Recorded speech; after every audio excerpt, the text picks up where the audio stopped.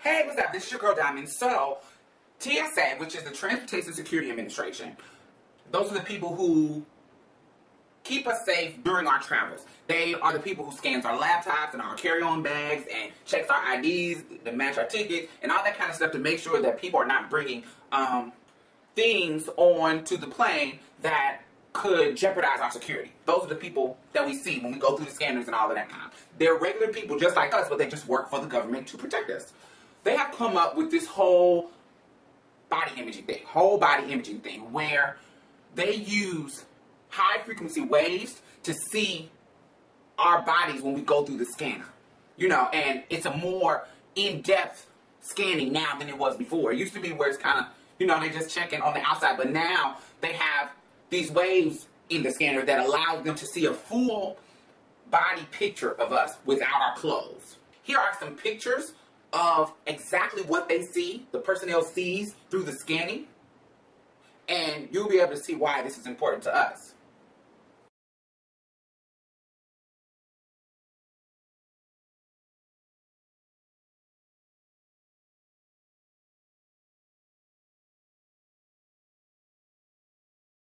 So as you can see, that is really, really, really revealing. They can see if you're tucked. They can see if you have a prosthetic on. They can see if you are binded for the F to M fellas out there that bind breasts down. They can see that. If you're a girl that pads, any kind of booty pads and all that kind of stuff, they can see that your real body under there is not real. They can see your wee-wee. They can see your non-existent wee-wee. They can see all of that. Ooh. So, do you see why this is a concern with the girls and the guys?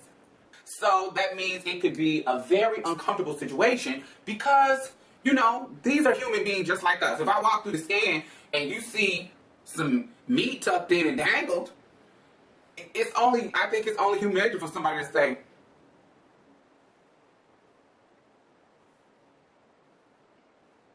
do you see this? But see me, I wouldn't care because I'm trying to get on my plane. I'm sitting there like this. Hey, come on, get me on through. So I don't, you know, but everybody, everybody is not like me. That will be devastating to some people. So it's like a lot of people don't need all that, especially these super stealth girls. Now you can opt out of this body imaging scan thing, but then they will have to pat you down and feel you under your breast and all this kind of even more touchy-feely type of thing. So the scan is quick. You get scanned, you ain't got no metal stuff, you're going about your business. But if you don't want to be seen with your wee-wee out and your all of that, then you can opt out for it. And then there's going to be some officers that pat you down. So it's like you can choose that or you can choose this one. And you can choose to go to a private setting for them to pat you down also. But all of this will take time. So if you choose to do that, then you are going to have to make sure that you are in that airport ready to get checked in early. So you can't be running late. So if you're running late, you know you're going to have to go through the scanner and deal with what you have to deal with. Some will say that this is a privacy issue, right? Because, oh my God, no. You know, people just do not want you looking into all their goods and things. People don't want you doing all that. But, hey, this is also a security issue.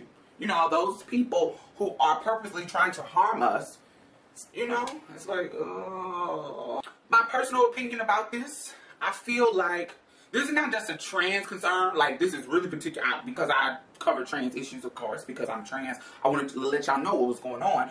But I don't think this is just a trans issue. There are heterosexual guys out here that don't want people to know that they have a, you know, so they're going through the scan and you see this little ding ding and you like, oh, come on through.